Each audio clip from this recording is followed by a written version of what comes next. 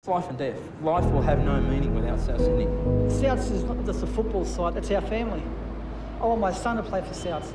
We believe we've got causes to appeal and we're going to go ahead with it. We're hoping, we've got our fingers crossed, and I really think the league needs us.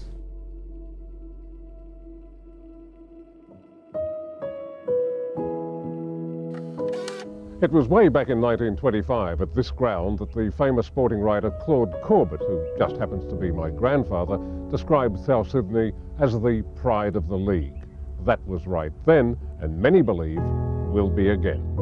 Peter Harvey, National 9 News. We all signed a jersey that morning before we left for court. George brought it in.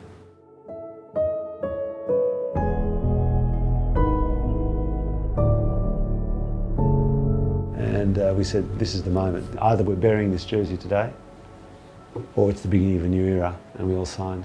I'll show it to you. It's either the last South Sydney jersey, or it's the jersey that will symbolise our victory in the courts and our readmission into the competition. Signed by George and the board at the time, Brandon Punter, the then CEO. I'm over there, and the rest speak for themselves. But some very fine people who gave a lot to the club were on that jersey, and it now symbolises for me our fight back. During the court case, all we really wanted was a win on the ladder of appeals, and so we lost the injunction, we lost the main trial. We just knew we had to win at one step, any of those steps. As soon as we won on any step of the process, we knew there'd be such an explosion of sentiment outside, they'd have no choice but to say, come back. So we just needed one win somewhere, because the court of public opinion would then judge them for what they'd done. And they were scared about that. The whole legal team, from Tom Hughes to Richard White to Michael Scheid, Alison Shirk, the whole team has been encouraged, fortified, and I must say, heartened by the support you've all shown and the undying commitment that you've displayed towards this club. So keep it going, and we'll get there. Souths President George Piggins intends to continue his fight against the NRL and News Limited. And then you subpoena them, and then you get them to open the books, and you see who's been fair dinkum. One of the most famous clubs of all, South Sydney. 20 premierships in a battle for survival. We're not going to go on it. We're going to ride the storm and we're together.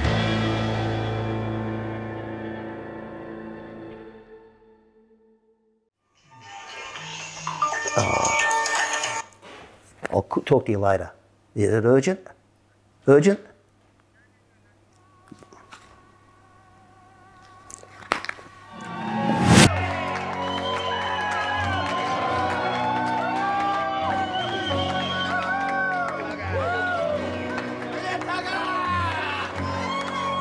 I didn't want to go to uni, and my dad said, well, go out and get a job. Myself and a friend went into town to get a job at the exchange, what they call chalkies, writing up share prices on the board. And we were passing Australian Consolidated Press, which was Sir Frank Packer's media empire in town. And we stopped and looked and saw some signs which said Daily Telegraph, and I remembered I'd done a vocational guidance exam at school which said I'd be suited for law or journalism. And I thought to myself, I'm going to go in and ask for a job. And I did, and I got a job, and that was it. In those days, we worked on typewriters. We smoked cigarettes in the office. Ashtrays were chock-a-block. The reporters had one long desk with typewriters lined up in different intervals. We didn't have individual offices. And the typewriters were actually chained to a bolt in that table. And you could only move it a little distance. And the reason for that was that Sir Frank Packer found out that the journos, when we ran out of money, we were taking the typewriters across the road to the hock shop, getting a couple of bucks, going out that night on the drink, and then coming back the next morning and getting it out of hock when we got our expenses. So when he found that out, he had the typewriters chained to the desk. That was the atmosphere at the time. In 1972, Rupert Murdoch bought the Daily Telegraph from Sir Frank Packer, and then I moved over to News Limited. It had been 98 or 99. I was walking my dog in a park at Coogee and George was walking his dog. I told him I was a journalist and I knew the media very well, and if there's anything I could ever do to help, please don't hesitate. Directors and supporters met for more than 3 hours yesterday, deciding to lodge the appeal to the full bench of the Federal Court. John Hardigan was a great bloke, a terrific journalist. He'd done his cadetship at the same time I had. You know, we'd come through the ranks and I knew John very well and he knew me. And he was appointed CEO of News Limited. And I thought, goodness me, well, you know, that's quite amazing. You know, he's a fellow I know very, very well. I thought, you know, I should probably go and talk to him and see if we could, you know, work something out. So I rang Dr. Jimmy LaHood. Norm had been in News Corp for many, many years, so this is the irony. This is our guy doing all the stories against News Corp, and he'd been working for them for many, many years. He'd been a crime reporter amongst other things, and he'd worked in a lot of different branches of the media. Sunday mornings we'd walk our dogs at Centennial Park. I'd get there, Norm would be on the phone swearing and cursing and threatening, and I'd say, and he'd be talking to some reporter from the telly and saying, you write that about us again. I know him well. I wonder, you know, if I should go and see him. And Jimmy said, oh, absolutely you should. I said, well, let's check with George first. Normie come out on a limb and he worked against his bosses. George gave it the okay, so I rang John Hardigan. I said, Hardo, I said, look, I said, it's Norm Lipson here, mate, can I come and see you about Souths? He said, mate, by all means.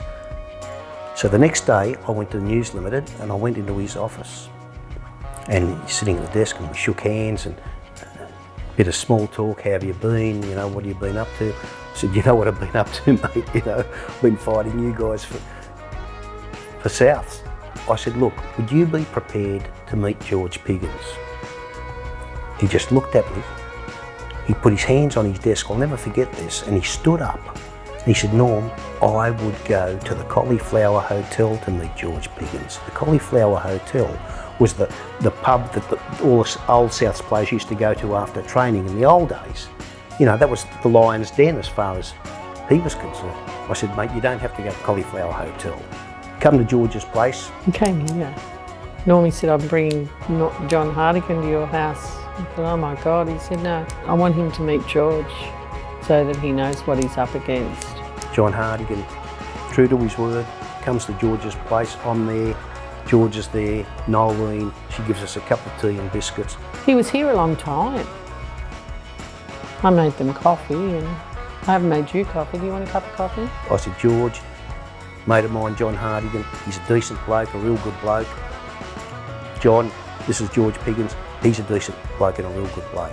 They shook hands, everything was cool. John Hardigan said, look, George, would you ever consider merging with Cronulla? I will not be a part of a merger. Like, I don't care what they offer. Fair enough, he accepted that. He said, I understand.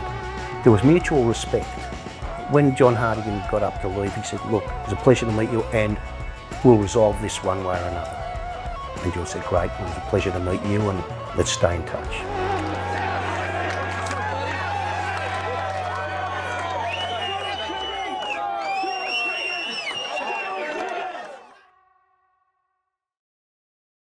Thank you to our incredibly courageous and loyal football fans and members, who we believe are the greatest in the world. The number 14 group that brought together media personalities, politicians from the local... Test 1, 2, 1, 2, 1, 2. Souths had been to court twice. We lost an injunction to stop News Limited from kicking us out. We could do nothing less but to take this to the highest court in the land. We lost a trial. We believe we've got avenues for an appeal. I remember George saying, well, if one judge has gone against us, let's appeal. Maybe 3 judges will see it our way. Look, maybe with 3 judges we're a better chance. This was only a hope, really. Fighting Murdoch and fighting the High Court, I think it was at that stage. Very rarely win those ones. We always thought we were a good chance of winning, but I think deep down inside you were saying to yourself, well, you know, what hope have we got against these guys? I've got to stay positive here, but it's not looking real good. After a year and a half goes by, I didn't think, you know, would stand a chance, and I just thought that was gone for good. It's not over, folks. We fire. I'd already resigned at that stage, just prior to the third court case. I had some personal matters that I had to deal with. And I suppose now, on reflection, I was just exhausted, man. In a managing sense, that's the 3 toughest years of my life. In the height of the court cases, we're having board meetings twice a week. I mean, it was, and so much information, twice a week. You know, bang, bang, bang, bang. And deputy chairman, sometimes you've got to take a little bit of the fire to deflect a little bit away from George or whatever. And I was totally exhausted and had some other issues in my life that I had to deal with. I was having an each-way bet. I wasn't quite sure whether they'd get back. Oh my God, that day, the appeal day, wow. Shortly we'll be crossing to 7 reporter Chris Reason, who is at the Federal Court in Sydney for the final ruling. We'll also be going out to the club. I wanted to go and film inside the court when George Piggins was the decisions. Everyone, the whole of Australia was waiting for this decision. Saw them all there walking in, and I decided to go in, and I got stopped because I had a camera in my hand, and the security guard, no video cameras, no still shots in the court. I said, okay, no worries, mate. So I went outside, thought, Jesus, what am I going to do? And then I thought, hang on, I'll put my camera in my bag, I'll go in court like nothing, and I'll just turn it on. So I did, went in court, put my bag there, and I looked like that. Oh yes, it's recording, beautiful. And I'm sitting there like this, 5, 10 minutes, and then I look to the right and I see the security guard, and he's going to be, come here. And I ignored him, ignored him, and then when I looked over a couple of minutes later, there was police and security, and I thought, as soon as I walked out, they were all waiting for me. They took me in a room. They said, we're going to fine you, we're going to charge you and this sort of stuff, and we're going to take your camera. I said, you can't take my camera. I said, you can fine me, you can do whatever you want. I said, look, guys, why don't we just swap? Look, why don't I just give you the tape and I won't have any footage? And I convinced them, why can't you film in court? It wasn't a murder. It wasn't, no one got murdered, or it wasn't something bad. Speak to a lawyer. Speak to Pappas. We'd been to Nick Pappas's office in the morning before the court case, and we all marched up there together. The last day we did it, when we went up for the judgment in the full court, it became this throng of people all walking up together from the bunker up to the court. It wasn't a matter of, I'll be heartbroken if we don't get in. I will be, but as far as I'm concerned, well, rugby league was something I used to follow. I don't know whether it was just pig-headedness, but it wasn't just hope that kept people going. We knew we were right. I was actually not able to be in the court that day because I had media commitments, but I was following it very, very closely. Because the first court case hadn't gone as we'd hoped, and because the law is the law, it's very arcane, it's difficult to understand. It was a Trade Practices Act. I don't know about you, but I don't spend a lot of time reading trade practices law, so it was nerve-wracking, but I do remember thinking that we've already won.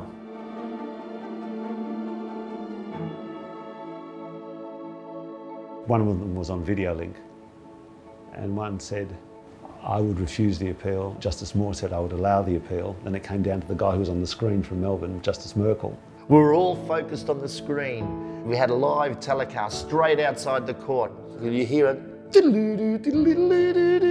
old phones. You hear, hello? I too would allow the appeal.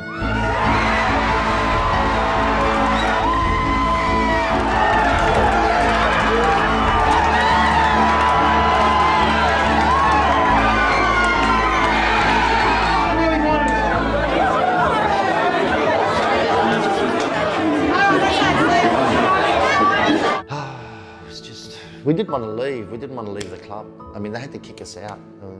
They had to close. But we didn't want to leave. We didn't want to leave.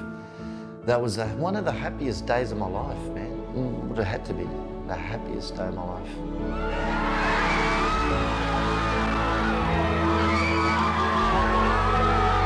I was driving somewhere and I immediately turned around and went to the club just to see what was going to happen, and it was absolutely packed. They were crying and doing all sorts of things. You could see the look on their faces that they'd regained something in their lives that had been taken away from them. A young lad had cut his, had suffered a laceration. I was stitching him at the surgery, And my secretary said, you want to take this call? So she held the phone up to my ear, and screaming on the other side were all the boys in the courtroom saying, we've won, we've won, we've won. So my hands started trembling in a way you can't imagine. And the poor boy's mother's looking at me wondering what the hell's happened. I said to her, look, I'm just going to have to stop for a minute or two before I can finish this. I think I walked out the front of the surgery and just screamed at the top of my voice, yay. One of the QCs who was representing one of the clubs, and I'm not mentioning any names, I went to school with. And after we were reinstated, he came up to me and he said, that was the hardest task I've had in my legal career, because I've loved South since I was a little kid. And I said, well, there you go, you chose to be a QC and a lawyer, that's your problem. I wanted to be the first to capture George coming out and the crew coming out of the car. As soon as I got downstairs, I saw Jerry Lissing and I said, Jerry. Is George coming soon? He's coming soon. Oh, you beauty. Couldn't wait. And then all of a sudden I see this long stretch limo, white limo, and another one behind. I said, that's them. Bang, I ran straight, the door opens, I get George. There he is!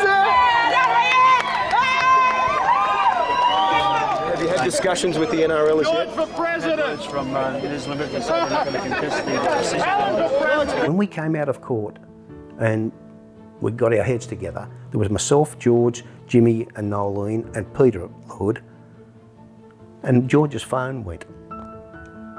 And he answered it, and it was John Hardigan. And John Hardigan said to George, congratulations on the win, George, and welcome back to the NRL.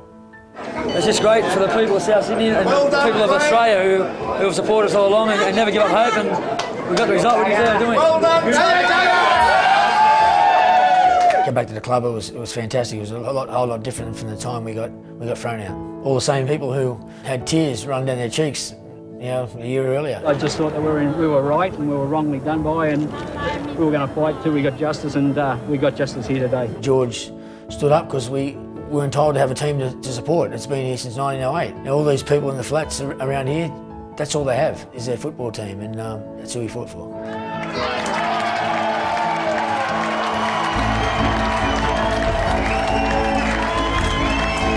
It was absolute pandemonium, and we went back to Nick's office. There was cameras following everyone on the streets out the front of the court. There's people crying again in the streets. We all went to a coffee shop opposite Nick's office to take a breath and decide on what our next movements were, which was obviously to go back to the club and have a press conference. The list of individual people who were stuck with this club through its most harrowing period in its 90-year existence is monumental.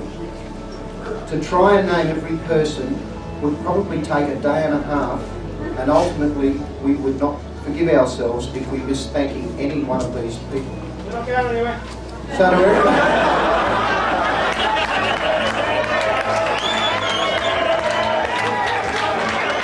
It was a very emotional day, and it's a day I'll never ever forget. Nicholas Pappas, our legal...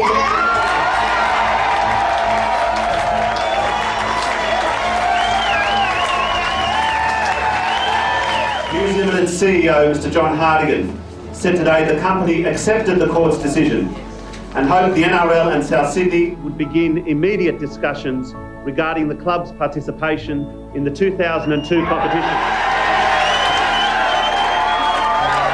We had to wait for the third judge to speak, because when you heard the first judge, I thought, oh, we're gone. We had some leaks out of the court that we were home. I think that they've got some hope, the Rabbitohs fans. I think that they fought a long, hard and a good fight. My son was interviewed by Channel 9. He came with his mother just to watch. They couldn't get into the courtroom, so they were waiting outside. I'm going to go for them and my children and my children's children. Went home that night. He was waiting at the top of the stairs, and he said, we're going to the footy. We're going to the footy, Dad.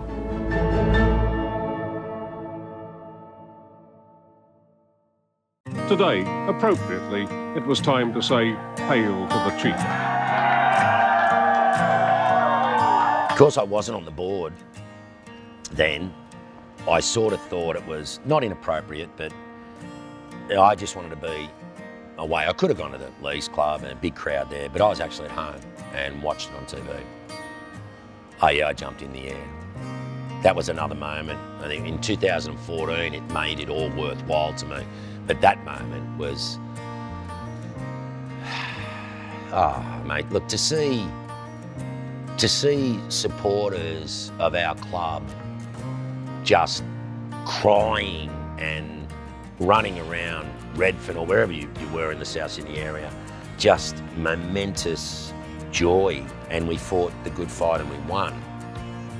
And I think there was a couple of aspects to that. It was wonderful for the club and the supporters to get re-entry into the competition. It also told people that people power is really strong, and it doesn't matter how big the big end of town is. Well, we took them on and we won. And that was so satisfying for a lot of people. And this is with all due respect to News Limited and Channel 9. We're all friends now. You know, we're all in the rugby league and it's on Fox and it's on there. It's all friends now 20 years down the track. Back then it was bitter. It was really bitter and really tough.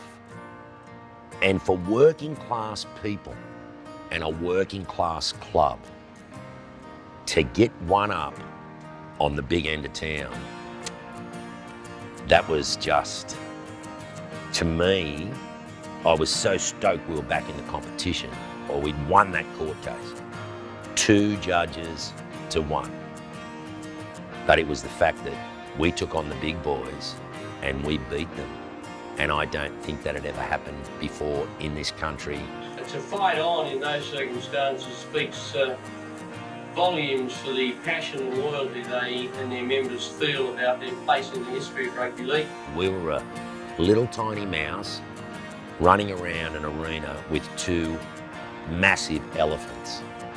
And we dodged it and we weaved, and people come on board and gave us their expertise for nothing. Nothing. People didn't ask for anything. They just wanted to help. So on a day like that, when you get the tick and you're back in, all of those emotions ran through me. I cried. I rang a few people. Can't remember who I rang, actually. Probably my mum and my sister, because diehards, and they've been very supportive of me being on the board as well. But a full gamut of emotions in my lounge room at home on my own. The same thing happened when we won the 2014 grand final. I couldn't get to the game, and I got home halfway during the first half. So I sat and watched that grand final on my own in my lounge room. Same thing when the siren went at the end. It's just those moments where there's like energy coming out of the end of your fingertips. We've done it. There are 2 moments in my life I'll never forget. The day we won the court case, the day we won in 2014. Now mind you, those grand finals at the back end of the 60s into the 70s, I went to 3 of those with my dad. I'll never forget them either. One of them was when we lost to Balmain. I cried all the way from the SCG to Matraville. In the car, Dad, we got it. But they were inspirational. 3 cheers for George.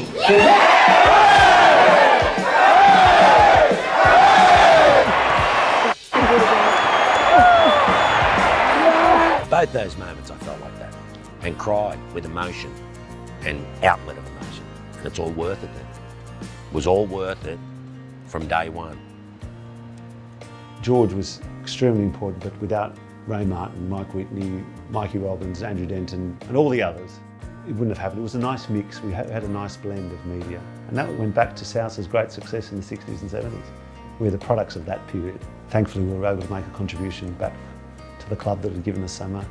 It was like one of the great days of our lives, of great days of anyone's life, I think, to finally have a victory against the odds.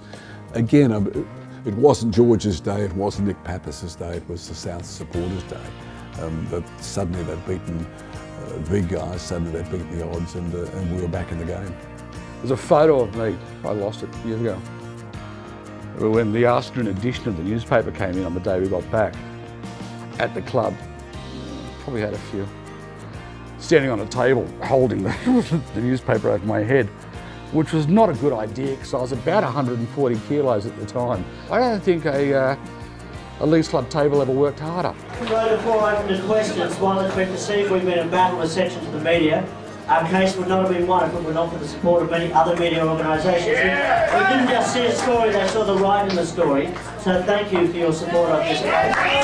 My feeling is, had South lost that court case, the NRL would have extended an olive branch because it was too ugly at that point. And you know, you've seen the media coverage on that day and around that time. It was wall to wall, and none of it was going, yes, these people should be kicked out. All of it was, what the hell? This needs to be addressed, it needs to be corrected. Rugby League started with Souths and it will end with Souths. Never say die!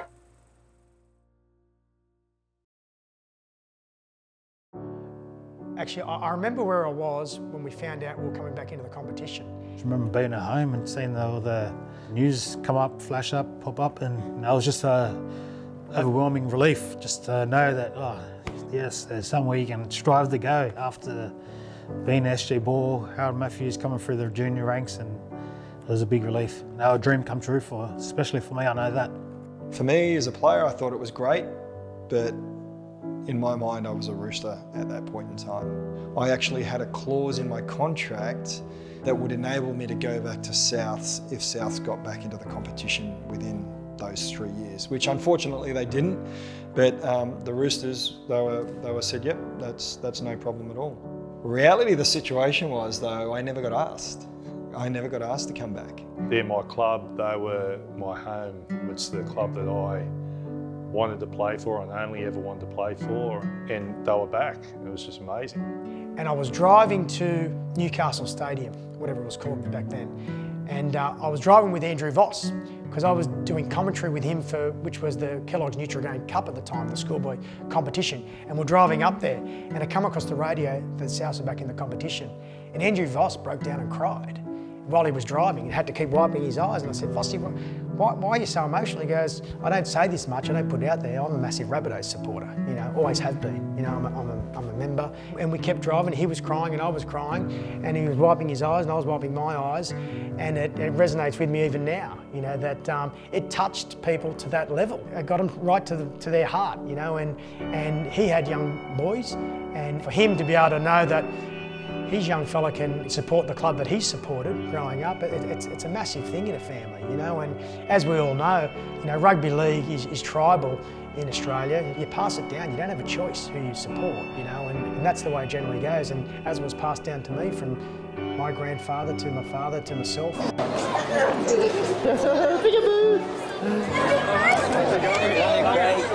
We had a game the next day up at the Central Coast. We went ahead with that, and it was fantastic. Guys, on behalf of the club, once again, thank you very much for all your efforts in the previous games.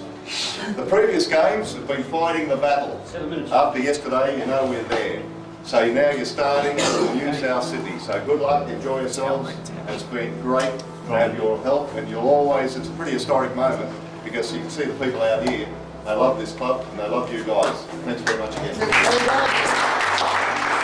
You look back at that, I mean, the best thing we could say is, hey, we're out there playing. That's the reward.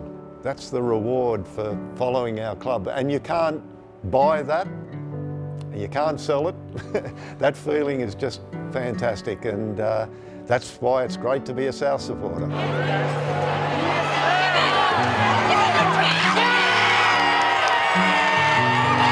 South Sydney till I die is more than a slogan, that's for sure. It's a way of life. When Souths came back in, the competition was complete again with one of the original clubs, the first premiership, 1908. You can't not show respect to those clubs.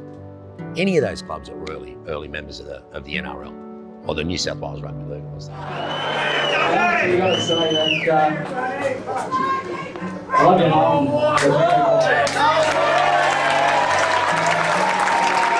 George doesn't show emotion.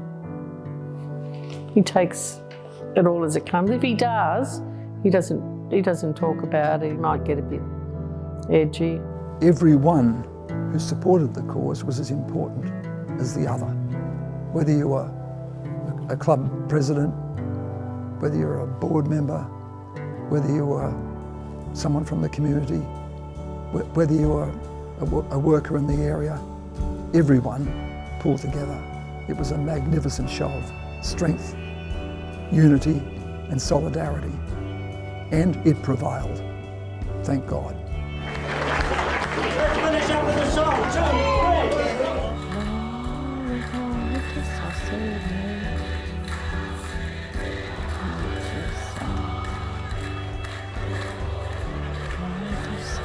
Oh, here they go. Yeah, we're all there.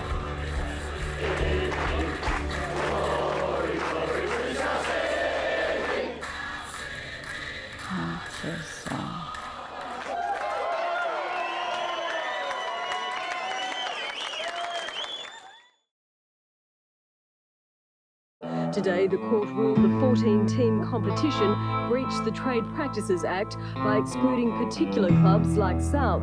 So we get readmitted. David Moffat saying they've put up a good fight.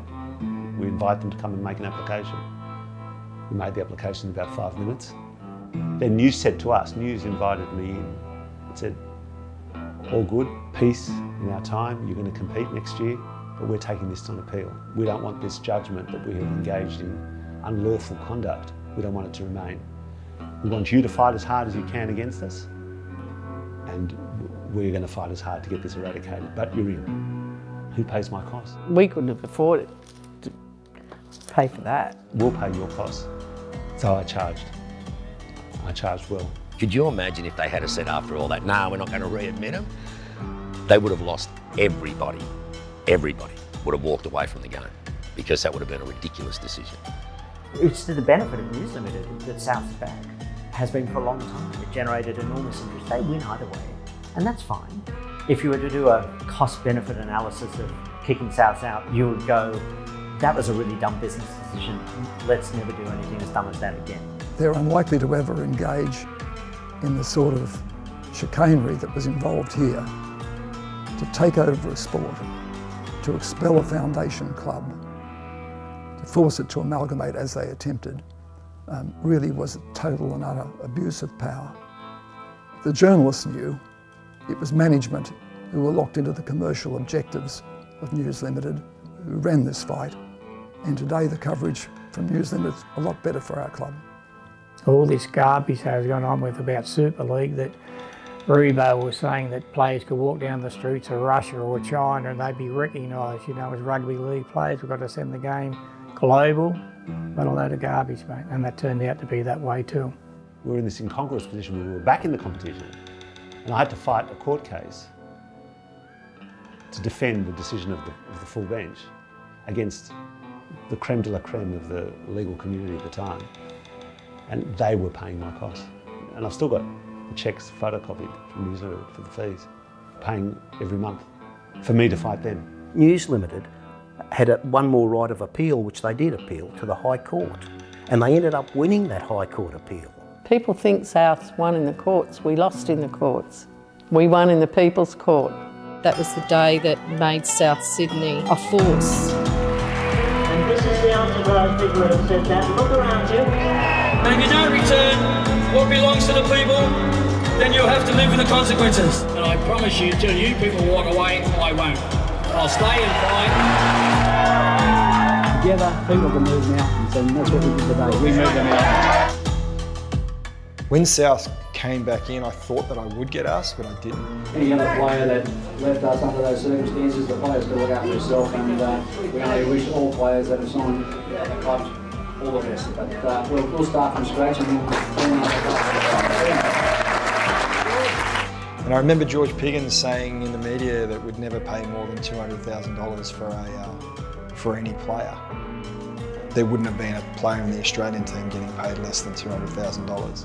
The thing that I always thought was strange looking from then an outsider was that board, minus me at the end, with George as the chairman, got us through the court cases, got us all the sponsorship to get back, got us in the position that we were to re-enter the competition, which we did. And very quickly, all of those board members were gone.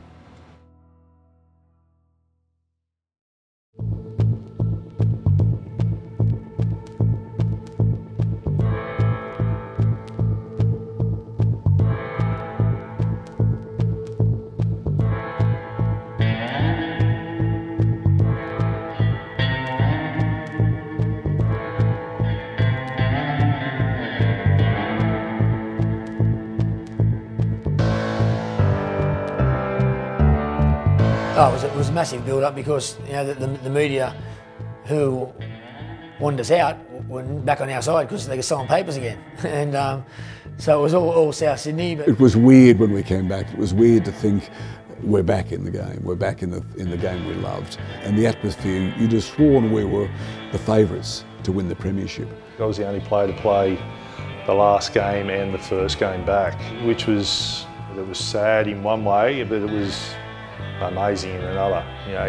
What happened in that Roosters game will never happen again prior. You're up against your old club tonight, the Rabbitohs. Is this the sort of match you wanted to get out of the way? Every time I played for the Roosters against the Rabbitohs or the Rabbitohs against the Roosters, it was always a super special game for me. And they're over to score, Craig Wing.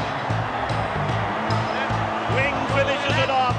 I thought it was pretty cool that the Rabbitohs were back in the comp. We didn't have the talents to really be a competitor. It's been a long time and we're back again and they deserve to be there. It's the best thing, we've got our life back again. People had this big expectation we're going to make the semi-finals, and that was never going to happen. No better feel. Number one, Bunnies, we're back. The curtain goes up on 2002. It was always going to be huge.